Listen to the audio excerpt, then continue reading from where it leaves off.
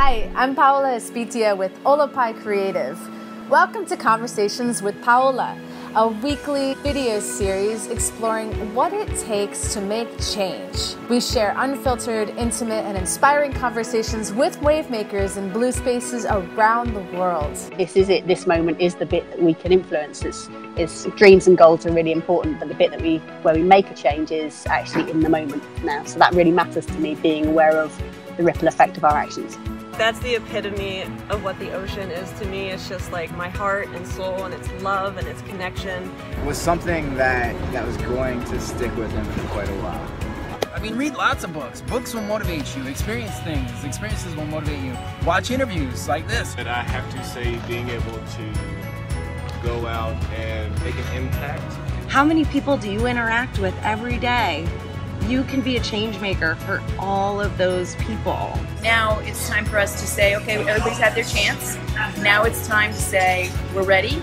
We're going to kick it off, and we're going to start making our beach the most environmentally friendly. And we love water. We love you. Thank you. Hi there, everyone, and welcome to this episode of Conversations with Paola. This is our web series, in which case we are showcasing the work of people around the world who are doing something good for the health of our oceans and ultimately bettering our blue planet. Today, I am thrilled to introduce you all to an amazing person that I actually got a chance to meet on a cruise through Cuba while I was speaking at sea. That's one of the benefits of getting a chance to do that position, is that I get to meet fascinating people. And so I'd like to welcome you all and welcome Mr. Rinaldo Brutoco. Hi, Rinaldo. How are you? Hi, Paola. It's good to see you again, and it was fun to be on the water with you. It sure was. I mean, what better place is there to hang out than on the water, right? In Cuba. You know, they say that the worst day in the water is better than the best day in the office. You got that right. That's absolutely for sure. So thank you so much for taking the time to speak with us today. I had such a pleasure meeting you. We had wonderful conversations while we were at sea, and I certainly realized that we needed to make sure that we expanded our conversations so that more folks could be involved, because what you're doing is extremely important and very relevant to what's going on in the world today. Before we get into your background, though, I wanted to ask, what is your most memorable experience with water? Well, you know, it's there's two of them. One of them, a negative experience, because I almost drowned. And so that has a way of leaving a major impression on your mind. When I was quite young, I was a freshman in college, I believe, and in the ocean. And but it also taught me profound respect for the ocean, which I've always loved. I've been a scuba diver. I became a scuba diver after that incident, actually. And so it taught me a profound respect for the ocean. And because at that point, I only knew the turbulence of the sea at the top, as it had this big wave knocked me over kind of thing, it took me down. And it changed my life then when I went under the sea. Because as you know, as a scuba diver, 3/5 of the planet was covered by water. The variety of flora and fauna below the ocean's surface is far greater than it is above the surface. What's going on in the ocean is far more important to human survival than the biggest forest in the world. I mean, people don't realize how dependent we are as human beings, and that although we emerged as amphibians probably millions of years ago, from the ocean never left us. You know, it astounds me that people don't know that amniotic fluid is ocean water. They don't know that we are literally protected from conception to birth by swimming in the ocean, connect with an umbilical cord that gives us the nourishment and the oxygen. So because people don't understand that, they don't think of them and the ocean as one. Yeah. And I think I've had more success explaining to people how the trees are like your lungs, but the real lungs of the planet are the ocean. And the real incubators for life on the planet has always been, from the beginning of time, has been the oceans. And it may very well be that we find ourselves in a situation within your lifetime where the oceans are so inhospitable, fish cannot live there. We can't survive at sea level because of temperatures. And we would have to abandon the oceans as increasingly not survivable for humans and not of value, and start going high to the mountaintops. And that's a terrible, terrible statement about how badly we have messed up the environment or the ecosystem. People thought that you could do anything to the oceans and it could make a difference, when we know that's not true. You know that there's a piece of microplastic in every human being on the planet now, whether you live by an ocean or not. Every fish carries it. I think someone predicted that the amounts of pieces of plastic in the ocean will exceed the fish in another 10, 15 years. And we now have found that those microplastics are also at the bottom of the ocean, and they're in layers between here and there. Okay. So the vastness of the ocean has confused people into what is its potential fragility in the face of what we're now calling, what do we call this? We call this the Anthropocene era. So the era of where humans are having greater effect on climate than vice versa. And that's the first time we've named an era after a non-natural event or cause. We usually named it after, what triggered it. And this is clearly being caused and promulgated by humans. And so it's an anthropomorphic problem. And so I guess the greatest joy underwater for me, it's hard to say, because every time you scuba dive, it's another thrill ride. Yeah. And, when you asked me that question, what flashed through my mind was this incredible coral head I saw off an island in the Caribbean that was like a 30-foot high coral head. And then I went flashback with this sunken wreck I dived on. And another thing that flashed by was a coral area I'd been to that was just gorgeous because of the variety of coral in it. And as you know, the best diving is in the top 60 feet, right? Because yes, right. You like to be up there. And at that vantage point, floating in neutral buoyancy conditions, meaning you're not going up or down, you're just at one altitude of the water, and just kicking gently for propulsion, you become more immersed in the element of water and in the reality of ocean. And I've never met a scuba diver who doesn't take the ocean seriously. So there's 35,000 divers now that belong to a thing called Reef Check, which you may have heard of. Of course, yes. They voluntarily measure the health of reefs, and it's not good. And every time they go diving, they measure it and turn in the data. They're based here in LA, Reef Check. The former chairman of the board is a good friend of mine. Oh, nice. Gary. And the results from those checks are becoming more and more graphically disturbing. So the twin images for me when you ask the question is one of the fear and the learning instant respect for the ocean when I almost drowned, coming out of it and going, I really want to learn about what's going on here, to then becoming a scuba diver and going, oh my God, what an unbelievably beautiful thing. And if that one incident had kept me from becoming a scuba diver, what a tragedy. And it did, unfortunately. Now you're so right. I mean, that's something that I always describe to folks when I dive, is that it's as though you're going to safari. You step into safari every single time you go underwater. No matter where you look, you can really literally be staying in one meter square spot, and everything you look at is alive. Everything is living, and the colors and textures and patterns you see underwater are unlike anywhere else. And then not to mention just that freedom of flotation that you gain through scuba diving or just through being in water. It really is such an amazing experience, and it opens your eyes, and it really helps you truly appreciate that the ocean is real. I like that you said that, because you're so right. Everything that is so amazing about the ocean is out of sight and out of mind for a lot of people, and so that's why we don't really see the effects because of that. And people who live along the coast have seen, and who aren't fishermen, have seen the power of the ocean enraged, and it scares them. Yeah. This huge waves of these storm conditions, and they should be scared. And it's getting worse, as you know, because the differential temperature is causing far worse storms, and that's going to continue in the future. But because of that, like oh my gosh, look at that 50-foot wave! I better get back. People don't realize that the ocean below the surface doesn't have any storms like that. Yeah. There are no storms below the surface. In fact, there was a kids' movie that came out a year or so ago called Aquaman. It was a Marvel comic character who I didn't really know much about. And my grandson wanted me to go to it. I'll check the trailer. and I saw the trailer, and I was immediately hooked because I said, I'll go watch this movie just for the underwater scenes. Star Wars underwater, what it was, right? Right, exactly. But it's like, okay, I'll take whatever amount of violence they want to throw at me in colored lights because this is so pretty to be under the water. Yeah, super true. Right? Well, thank you for those of you who are joining us. I just wanted to catch you up here. We're having a conversation with Mr. Rinaldo Brutoco. It's somebody I met while on our Cuba cruise.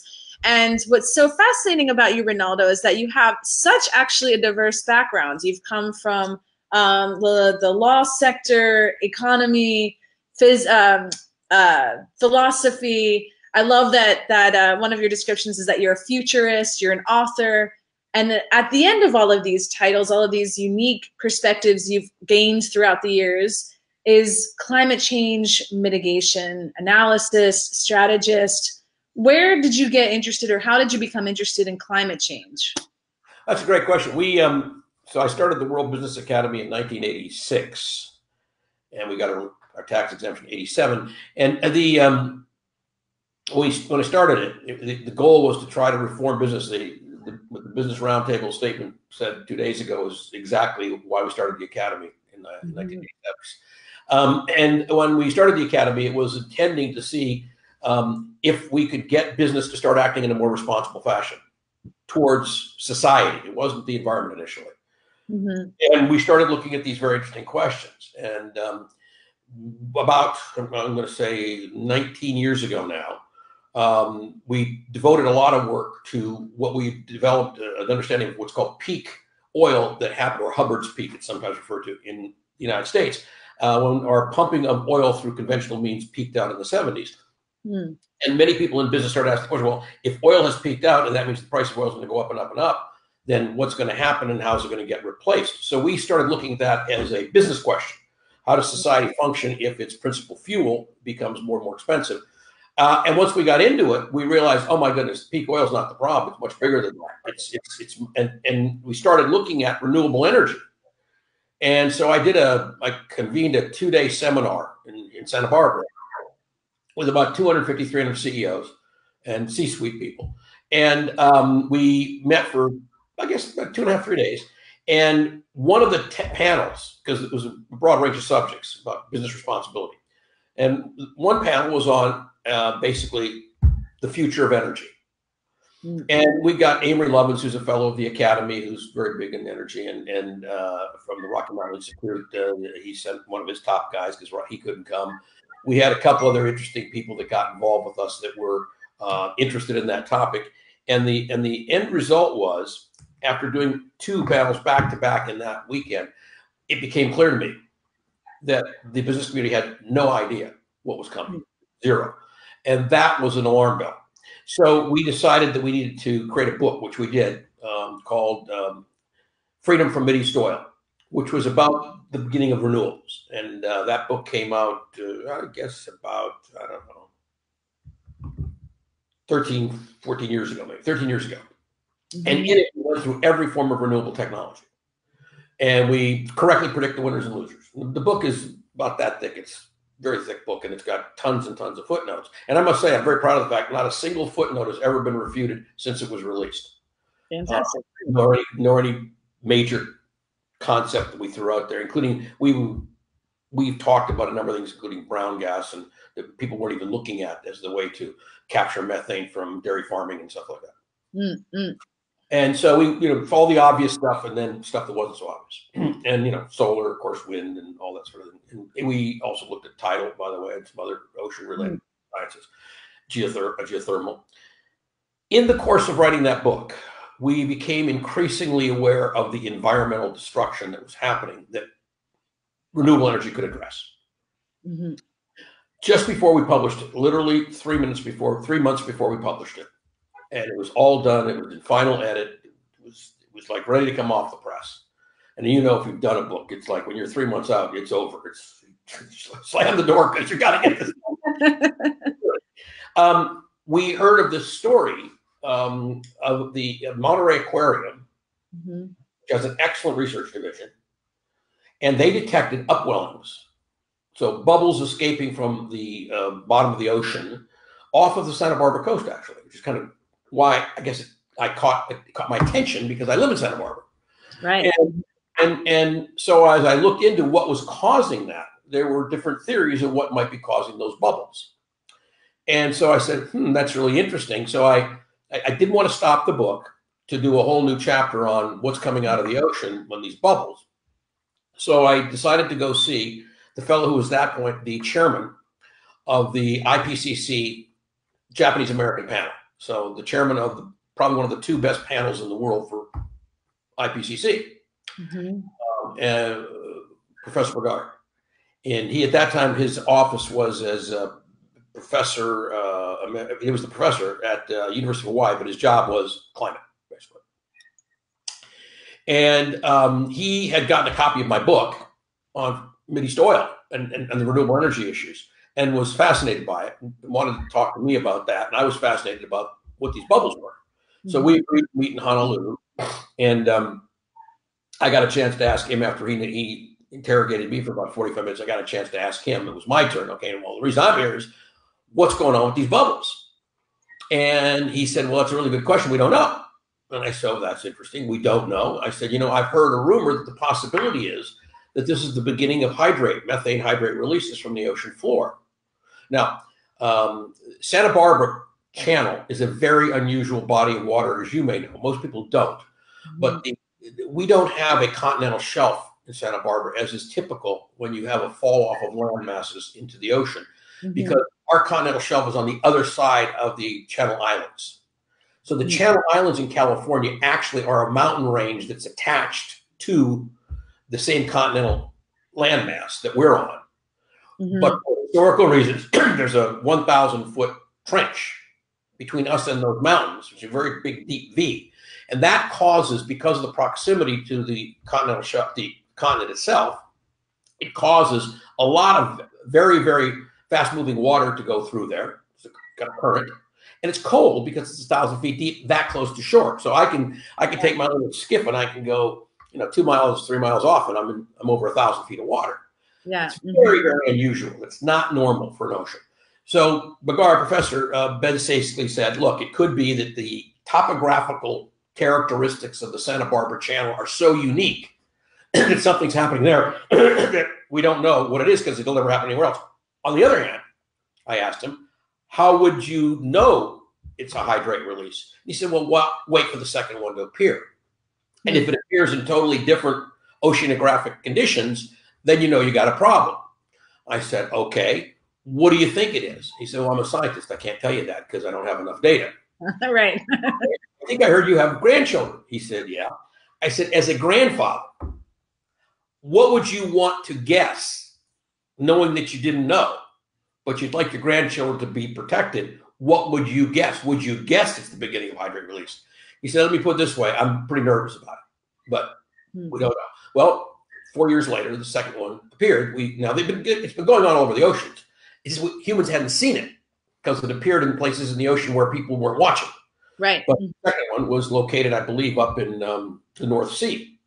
And now, of course, the biggest ones are in the Arctic, where there are kilometer square areas of ocean where there's so much gas coming up that it looks like a fish feeding frenzy. And as an ocean person, when fish are feeding, they're slithering all over, they're flashing, and it creates chop on the surface. That's what it looks like when these bubbles come up in the Arctic. And that's what you would expect, because the Arctic gets the largest differential of temperature change of any place in the ocean, at 7 degrees, which is new, but that's what's happening. So it turned out that was what it was, hydrate releases. So starting about 12 years ago, I began actively investigating the possibility of hydrate releases. And when you start to do that, you have to look at the biosphere in the broadest possible context. And because that hydrate release, which we came to conclude, and we now know for a fact is accurate, that hydrate release is occurring because two things keep those hydrates locked up. And maybe I just should digress for people who don't know. A hydrate is a solid form of carbon dioxide, in effect. Some other things, but that's what's the primary problem from our point of view. And they're kept in there's a thing in science called phase change. So when you take a cup of water and you boil it, it turns to steam. That's a phase change, meaning it went from a liquid to a gas. If I put the same water in a freezer, it goes through a phase change, goes to a solid, like water. So people are very familiar with phase changes when you describe it that way. Okay. Yeah, that's great. Yeah. Well, what the hydrate release is a phase change. Okay. So the largest storehouse of carbon dioxide and methane on the planet is in the ocean floor, waiting. And it's kept there by two things: cold, the temperature of the depths, and pressure, the amount of water on top of it. The amount of water on top of it isn't changing enough one way or the other to affect the pressure. In other words, if we have like 10 inches of sea rise, which in the coasts, Florida, would be a massive trauma, the pressure at 3,000 feet underneath the ocean, it doesn't change at all, right? Yeah. But the temperature change of the ocean does. When you change the temperature or the pressure, you can cause that solid carbon dioxide or methane, you can cause it to release. So when it's in its solid form, think of it like ice, the name for it is hydrate. When it starts to get a change in temperature and starts to release in the form of a gas, that's the phase change, and comes gurgling to the surface, that is a hydrate release. And what it's releasing is massive amounts of methane. Now, we know, we've been studying for longer than 12 years, methane release in the permafrost. And I was becoming very concerned about that. But my calculations were that there probably wasn't enough in the methane and the permafrost to end human civilization. And I figured it'd be a hell of a problem, but we could figure out, we might be able to get around that one. Maybe true, maybe not. We've since learned a lot more about the amount of methane in permafrost over the last, say, 10 years. And if people haven't seen, there are pictures literally that look like shells that exploded, artillery shells, for the methane gas exploding up out of the permafrost. So there's a lot there, and I don't want to diminish. And by the way, the amount of methane being released by fracking is a significant contributor. The amount of methane being released by cows is not that significant. And we now know red seaweed from the ocean can eliminate 90% of the methane cows create. Most people don't know that. Absolutely, yeah. Like it's 10% or less of the feed is red seaweed, and you get no belching and no biogas, or very 90% reduction.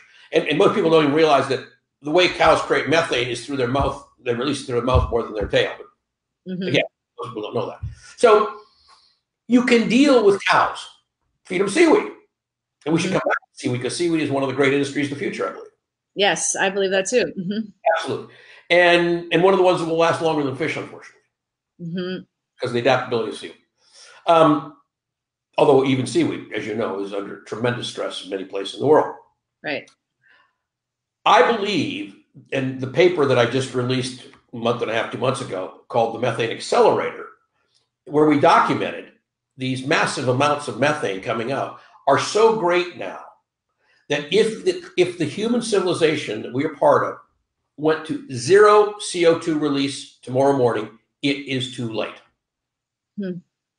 Because the methane being released in the oceans is now causing more heat to the atmosphere than is human releases of CO2, even though they grew last year more than they were the year before. Yeah. So when you hear this was the hottest July in history, part of that is CO2, but a bigger part of that is now methane. Now, I say that because people need to know we cannot survive this runaway methane. It's not survivable for human civilization as an organization. Pockets of humanity could survive, conceivably, but not civilization as you know it. So what do we do about that? Well, in the World Business Academy, I never like to write up a problem, even when I've been studying for 12 years, unless I've got a proposed solution. So I put the lid on this research about 5 years ago, trying to figure out what the solution was. And then we just kept tracking more data, so that when I was ready to release it, it's like, okay, I've got to release the darn thing. Right. But we already had a solution. And the solution is we believe that we can basically, and there's a term people use called geoengineering. And what it means is global scale engineering solutions. A lot of environmentalists, who are my friends, because I'm well known as an environmentalist, were afraid of that word because they were afraid it would give people permission to go, oh, well, we can fix it. Technology will solve it. So just keep doing CO2. We're past that point. That's a fiction that's no longer true. The reality is, if we don't intervene, the system's now out of control. It's a runaway. So we have to, as humans, intervene. And so we began studying about 5 years ago every conceivable way we could come up with to get the oceans to get cooler. None of them made any sense. So we came up with one of our own. And it's called Earth Shades. And how it works is very simple. When you sit by a window and you get direct sunlight, you get so hot, you go, oh, better pull the shade down. And you instantly cool by 15 degrees because the sun is no longer radiating directly at you. Earth shades are the same way. What we want to do is erect 40,000 1 kilometer square pieces of mylar in a low Earth orbit around the equator to block incoming solar radiation. Why the equator?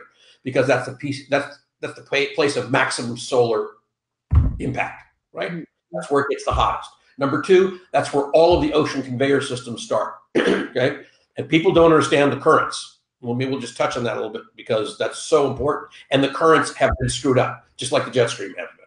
Right. Now, so if we were to launch those into orbit, the cost of that is a tiny fraction of losing human civilization, not to mention the loss of human life. However, what I always look for in any potential solution is, how do you stop it when it achieves its objective? In other words, how do you avoid unintended consequences? And the answer with that is, you literally, we've got an engine that there's an engine called hydrazine, and a hydrazine engine is like a miniature little rocket engine, and it's famous because it's the only kind of rocket engine that can burn in the absence of oxygen. So every time you ever saw a space shuttle or a rocket going, those positioning thrusters, those are miniature hydrazine engines. That's what they are. That's every single time. Well, the father of hydrazine globally was a member of the Academy, and interesting man. He was a Holocaust survivor, just an amazingly special guy. And he and I designed an engine, a miniature hydrazine engine. It's about that big, about 18 inches long, 18, 19 inches long. And the purpose is to be able to put one of these on every kilometer square piece of mylar. And when the temperature of the Earth starts to cool, as it will, by remotely triggering that for a 6-7 second burst, it'll bring that mylar back into the upper atmosphere, and it will burn up on re-entry. There'll be nothing left. It'll be vaporized. Yeah. So that we can control the temperature as the planet starts to heal. Because what we don't want is create another ice age. So Earth shades literally are the way to put the shade up when you need that protection and bring them down one at a time as the planet's biosphere starts to stabilize, which it will. So that's part A of the solution. Without that, there will be no human civilization that we can tell in 30 years, 40 tops. And I'm sure people listening. I'm sorry? 30 years, 40 tops. No human civilization.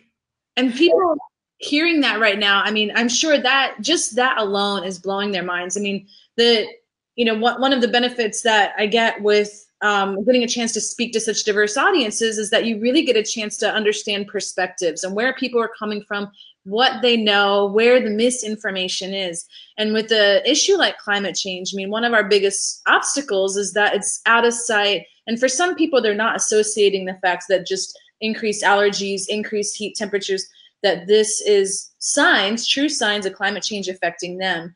So we're talking such a big concept, and this solution is, sci-fi for a lot of people. But it's not. It's science. There's no fiction to it. Right, exactly. And to give you some idea how good the science is on that, when I released that paper, a friend of mine forwarded a copy without telling me in advance. She wanted it reviewed by a guy named Dennis Bushnell. Dennis is the chief NASA scientist. He read it. He called me the next morning. He said, "You nailed it. You absolutely nailed it." Okay. And I said, "Well, thanks. You agree with me?" He goes, "There's not a thing wrong with it. If anything, you're a little too optimistic." That's a quote. and because I said to him that everybody on the planet would start knowing that the end was in sight easily by 2025. And the effects of it would become increasingly impossible to live with by 2030. And it'd be gone by 2050. So, and that's accurate.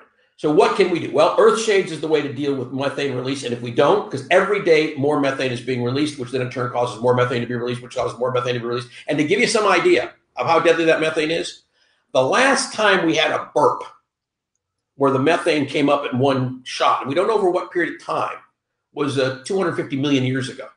Mm. And we refer to that period as an extinction period. Mm-hmm. Because 90% of all life forms on land and in the sea died. So we're talking about something that's going to destroy human civilization first, and then will continue to run away unless the planet can restable itself without humans, which it might, by the way.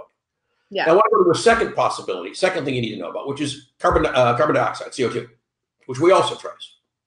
And we're now at 412 ppm, 407 on a regular basis. Mm-hmm. Anything above 350 is not safe. And it's climbing constantly.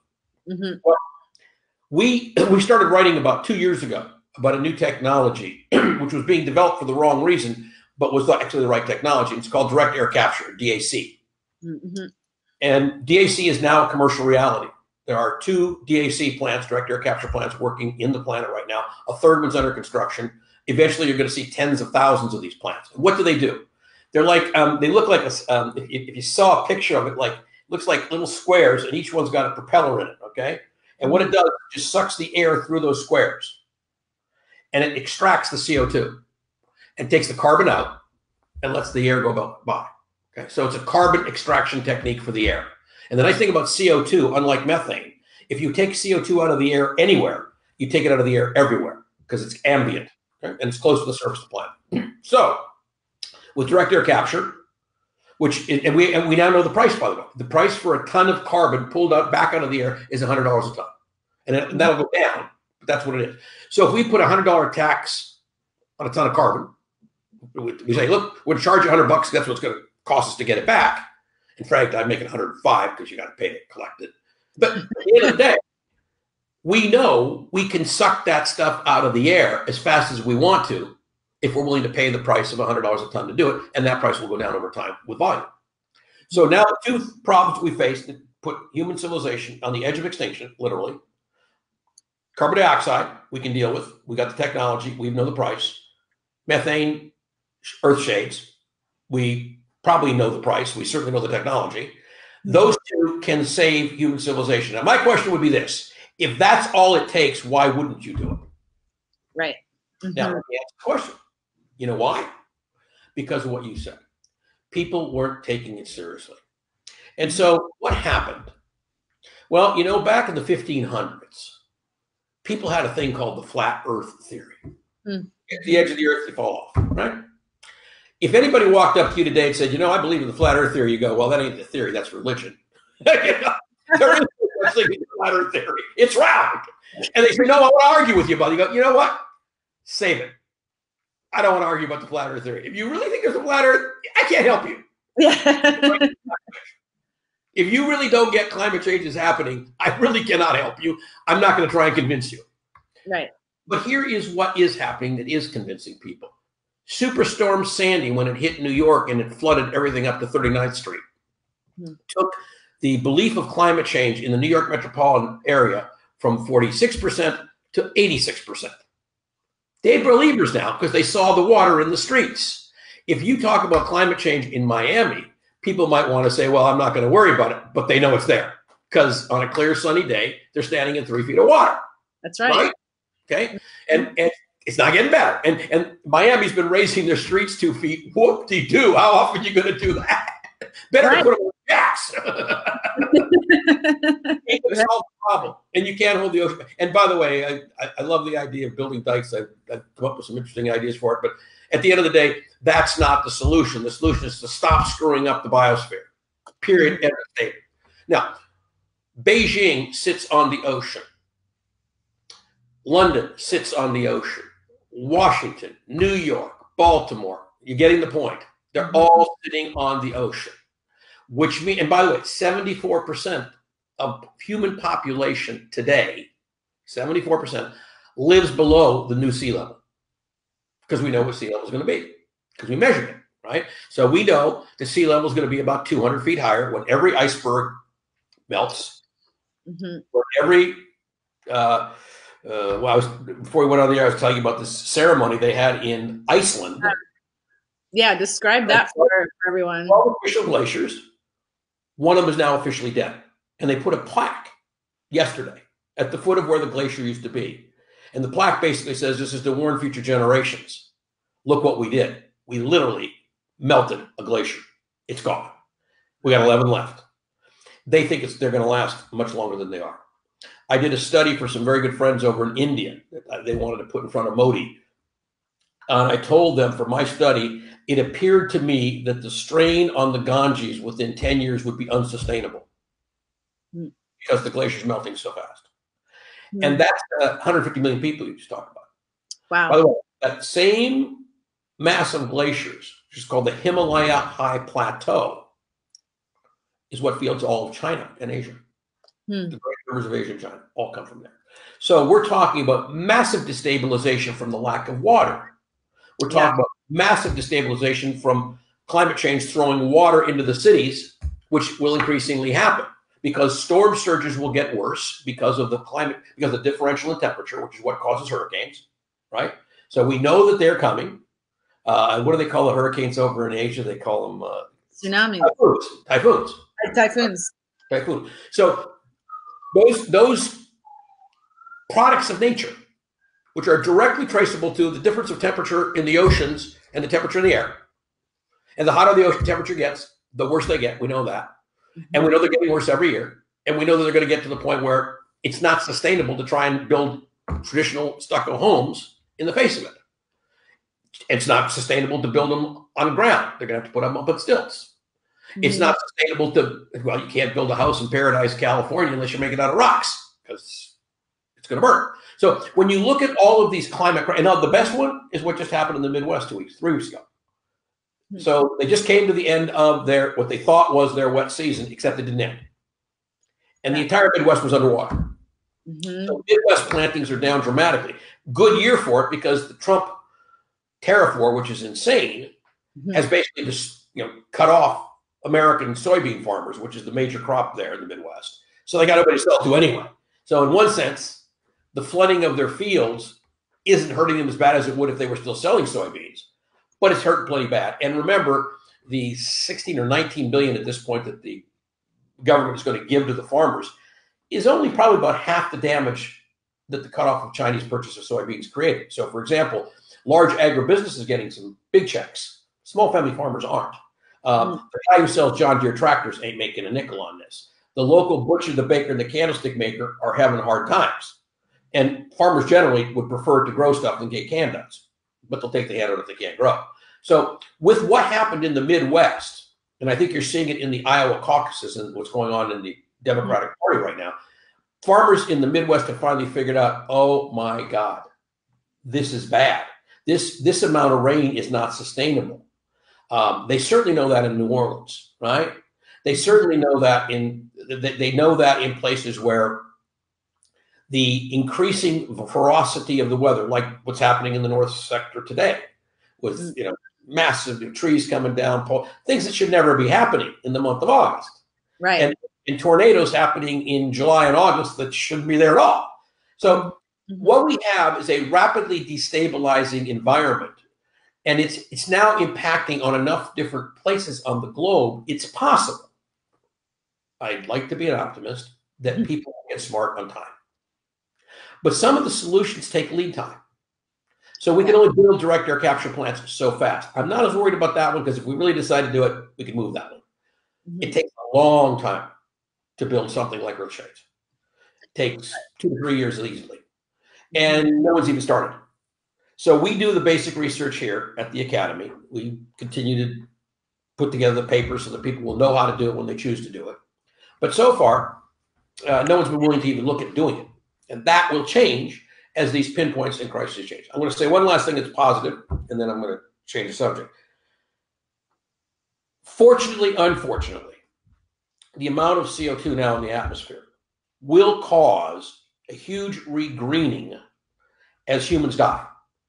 My good friend Deepak Chopra likes to say this as a way to help people gain some humility. And he says, if every insect in the world died today, the planet would be barren within about 10, 15, 20 years. Because we rely on insects for the job. If every human were to die today, the Earth would return to a Garden of Eden state within the same period of time. Because we have become an infestation. We started talking about the oceans, which I think is what we should go back to, because that's where I think the biggest problems lie. But they're not the only problem. Right. It's all around the biosphere. So we have to look at it as a holistic, comprehensive challenge, but one we are capable of solving. The first thing we got to do is we got to decide we're going to solve it. And don't bother trying to convince anybody that climate change is real. It's a waste of your time. I never do it.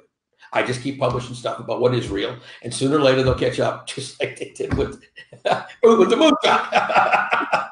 Right, with the moonshot. We were talking about that earlier today. I belong to an international coralist forum, and this Forbes article that was just published last month came out talking about this need for a moonshot of a solution for climate change mitigation. And meanwhile, that's been work that you were very familiar with several years back. I did a paper on it 6 years ago. I gave a big speech on it three years ago. Anybody who wants to go to worldbusiness.org, you see what the name of that one is. I think it's called California Moonshot. And we'll put that link down below too. Yeah, California Moonshot. And what it was is I was asked, the way it happened, I was asked by a commissioner, the Public Utilities Commissioner in California, how fast could we get to 100% green energy and what would it cost? So I looked at that for about 2 years. Just, as my wife would say, when I look at anything for 2 years, I gather a lot of data. 2 years is a long time for me to be in the lab. And what I concluded was we could get, and listen to these numbers, these are accurate, we could get to 100% green energy in 10 years or less at zero additional cost to the public. That's amazing. That's wonderful. And we called it the California Moonshot. So I told the PUC, they laughed at it. They, oh, how can that be that possible? I mean, this is just crazy. No, it's not. Take a look at it. And the core principle that we talked about there, and by the way, if they go to the video, which is it's not great, it wasn't broadcast quality. I did it for a conference in Sacramento, so it was like home movies, but you can still see the slides. It works. Yeah. And what I did, the core principle behind that was we invented and we started pioneering a thing called microgrids. Now, we didn't really invent it because we came across some basic research that had been talked about in the theoretical way about microgrids. But we took and said, okay, we know how to do this. And we met with the head PhD in the state of California, who's in charge of all of the electricity in California. And we told him our theory. And he said, I agree. That's mine too. Have you read my paper? I said, yeah, I read your paper. That's why I came to see you. So it was an interesting conversation. And at the end of it, I said, in your paper, there's a footnote that says there's only one thing you guys couldn't figure out when you wanted to do this microgrid. And let me explain what I mean by microgrid. A microgrid can be as small as one building, can be as large as 100,000 people. The essence of a microgrid is that you create all the energy you need locally. So you eliminate all transmission lines.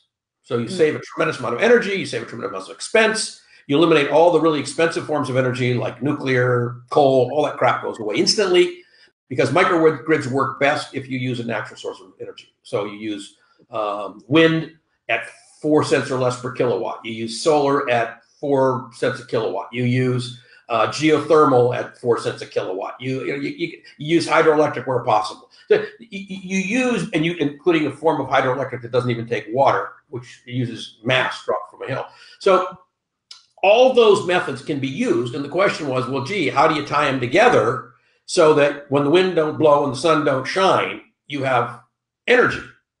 And in their paper, Lorenzo Christoph was the PhD's name. And he published that paper with a guy he often writes with, is a guy named Dr. Paul DiBartini. And Paul's at Caltech.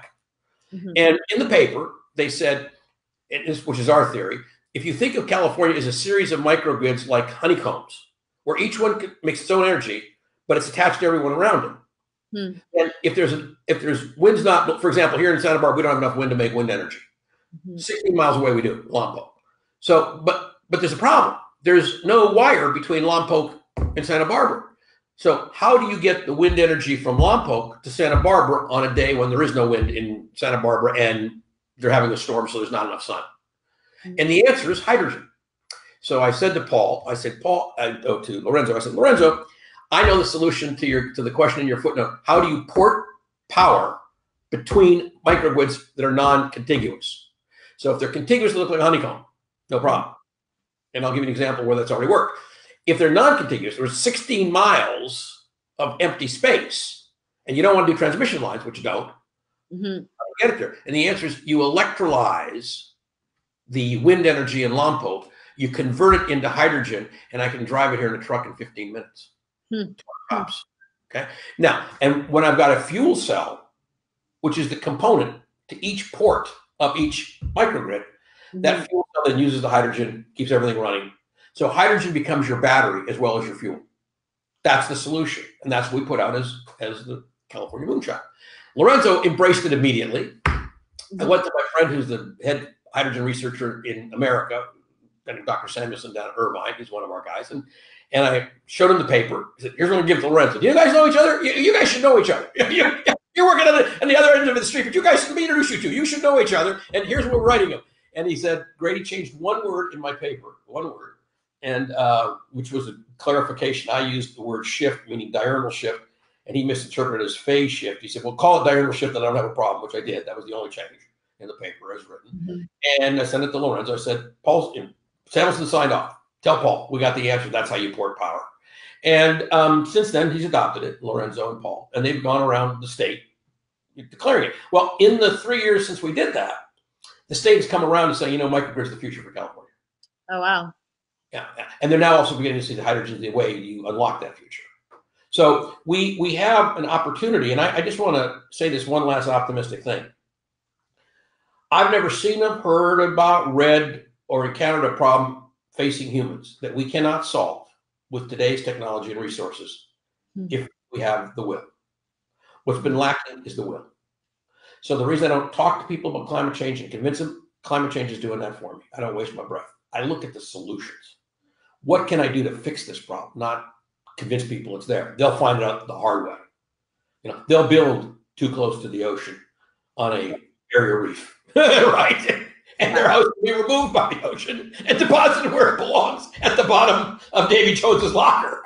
Because you're building a barrier reef islands, right? I mean, come on, they're there for a reason. Anyway, so I let leave with this, and I wish everybody watching this. I do a thing since last January, which I published called Optimist Daily. You get it? I sure do. I love it. Thank you. Okay. So, by the way, we went on a maternity leave schedule of 3 days a week because our chief operating officer just had her first baby, but she's coming back on board. So we go back to 5 days a week, I think, next Monday. So for those of you who've been wondering why we're only doing 3, I think we told people, but we're back to 5 days on Monday. So 5 days a week, it takes you 2 minutes to read it in the morning, a little longer to get into it. And it's got every piece of good information about a solution somewhere that's happening that you didn't know. And you go, oh, wow, I didn't know that. That makes me feel better. And once people feel better, they're willing to say, okay, we can beat this problem. So how do we beat the problem? We also have a radio show, which I urge everybody to listen to, called Solutions News. And it's you can get it through we turn it into a podcast, but it's a live show. We do it 5 to 6 o'clock every Friday here in Santa Barbara drive time on the most powerful local AM station, 1290. And my commitment for that show is I never introduce a problem for which we don't, in the same show, cover the solution. So it's about solutions. And I want to keep people positive and thinking solutions, because as it gets more and more negative, which it will, people go into that with either cynicism, fear, or hope. And when I want them to go with hope, because cynicism, fear will just lock us into a worse pattern. Look what you got for current political leadership with cynicism and fear. Right, there's that. and you bring up such a good point about the Optimist Daily, and that is constantly the conversation that I have to have with folks is, even that's a reason why I kind of stepped away from the hardcore research field that I was in, was because every conference you were going to, it was more bad news after another. I was literally witnessing scientists giving up hope on humanity because they weren't listening and they were done, and it was going in one ear out the other. And so it's so true that we do have to maintain that optimism, that there are solutions, and that the way that you put it too, saying that the solutions are possible with the technology we have now, because that's what people are believing, is that oh, but it's decades away, we're never going to reach it, and we're all going to be gone before then. Nope. And even if you were, which you won't be, your kids will be here, your grandkids will be here. What kind of responsibility is that? I mean, that's just terrible to think, oh, well, the earth is going to get, all the people on the earth are going to get destroyed, but I'll be gone anyway. Who cares? I mean, that's a hell of a note. It really is. And I get attitude a lot. One of the things, I do believe we are capable of solving this. My concern is we're not moving fast enough to do so. So 5 years ago, we started a new project here called the Lifeboat Project. And I named it the Lifeboat Project because in that same book I told you about earlier today, Freedom from Many Soil, in chapter 1, my first heading was a Titanic miscalculation. And what I talked about was when they built the Titanic, they believed so completely that it could not be sunk. So like humans believing they can survive climate change and keep destroying the biosphere. The arrogance of that, what the Greeks would call the hubris of that, clearly led to a disaster. Well, because they believed it could not be sunk, they decided they didn't need a lot of lifeboats. They put a few on for decoration, but they really didn't need them. So there wasn't a lifeboat for everybody. So in that tragedy, it's the only time in human history where there was a clear red line. If you got to a lifeboat, you lived without exception. Every single person who got into a lifeboat lived. Every person who did not died. Lifeboat lived, no lifeboat dead. Why? Because the lifeboat kept you alive till they could come find you. Lifeboats do. So we started a project. If humanity does completely blow it, can we create communities around the world, one or more, where people could go and live through this climate crisis, survive, fairly primitive way, but survive, and repopulate the earth again when the crisis is over? Because as I said a little bit ago, the amount of green that will grow and will be very, very quick once humanity is out of the way. Yeah. So, when Beijing's gone and there's nothing but trees growing there, well, it won't be trees because it's below ocean, but it'll be halophytes. Right. Or, there'll be trees everywhere else. So we have a very real probability that humanity will fail. So even though I like to stay with everything being positive, the bottom line is that it's not something we can count on for sure. So the end of the story is we created a thing called the Lifeboat Project. We've located some real estate where we believe a quantity of people could live indefinitely without outside support. And hopefully it doesn't come about. But we're now creating all of the subsystems that society would have to have in order to prosper. So on the assumption there will be no fish in the sea, we've created an aquaculture system on land. On the assumption there won't be internet, we've created a system which doesn't require computers, et cetera, et cetera. On the assumption that we won't have enough electricity in 100 years because we won't be having the copper to make it, we made everything driven by hydraulics, falling water. Okay, I won't go any further, but we are doing that work, and we will continue to do that work as a lifeboat in case the Titanic goes down. And 95% of our work, though, is to try to alert people on ways to keep the Titanic from sinking in the first place. Yeah. And that starts with get rid of the hubris, get rid of the arrogance. We are big and bad enough to destroy this whole planet's biosphere. The planet will be just fine. Right. The planet will go over. The biosphere is what we depend on. That's going to go away, and when it comes back, there ain't going to be many of us left. Right. To wrap this up, what do you really hope at the end of the day? On what level? I hope that we get to finish building the lifeboat so that there is a place where my kids and grandkids can be. I hope that we don't ever need it, that we'll turn into a tourist attraction because it was unnecessary, but kind of like the way people built bomb shelters back in the 50s and we didn't need them, thank God. Tourist attraction. And bomb shelters didn't make any sense because a nuclear exchange would have gotten hit a bomb shelter anyway. But I think that what I would I hope for people to wake up. I hope that business, which the Business Roundtable is starting to, wakes up and sees it's in businesses' interests to protect the biosphere. Mm-hmm.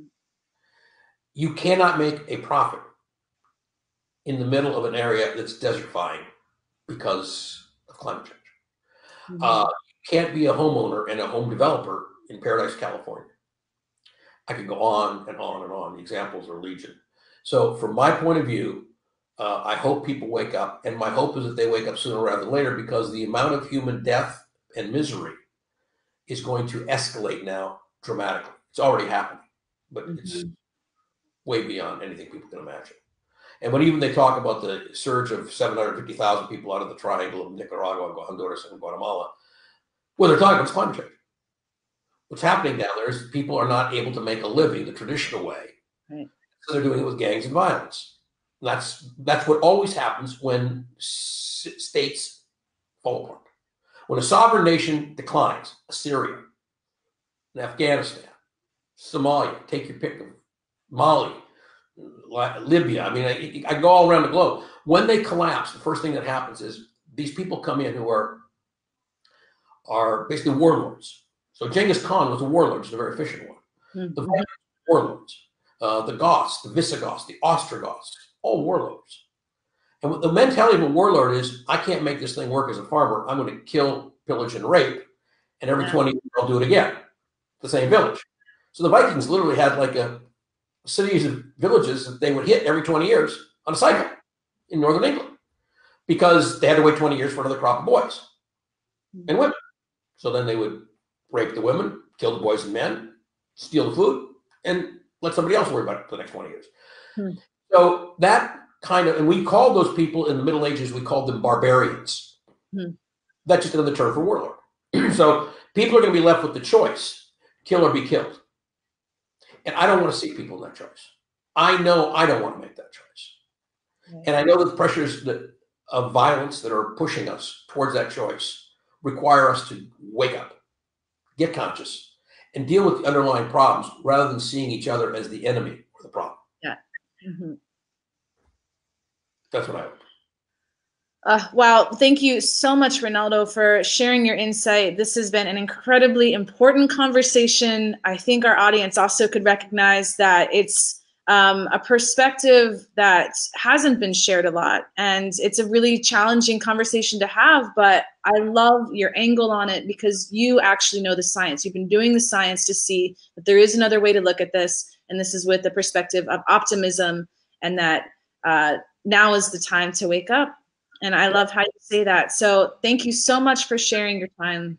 My pleasure. And if your audience wants to send you questions and you want to give me a phone call, I'll be happy to respond to it. I mean, we've got to get the word out. So I'm more than happy to do it. And if you want me to come on air and do it live, I'll do it live, or we'll do it some other way. But get the word out. 1,000%, yes. And so everybody stay tuned. We're going to make sure that we include all of these links down below. We'll also make sure you can sign up for that Optimist Daily newsletter. And it's free. It's free to gain more knowledge, to gain more optimism, start off your day like that. And it's a really wonderful resource that you have out there. And we'll also link to that white paper that you just came out with, the Methane Accelerator, so people can get more knowledge and get more background about that. And the California Moonshot. Take a look at it. You'll love it. It's really good. I'm proud of it.